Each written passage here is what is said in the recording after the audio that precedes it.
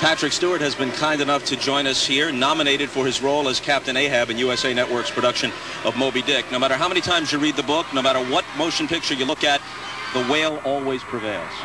Yes. It's one of those classics where you know the outcome before you begin watching.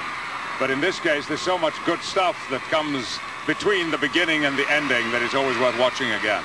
Captain Ahab was obsessed. As an actor, did you have to become at least somewhat obsessed?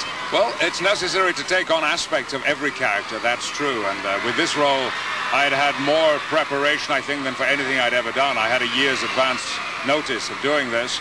So everything from hurling real harpoons to reading Lives of Herman Melville were part of my preparation. Enjoy yourself tonight, and good luck. Thank you. Thank you, Bob. Patrick Stewart. Well, last month, 200 of America's leading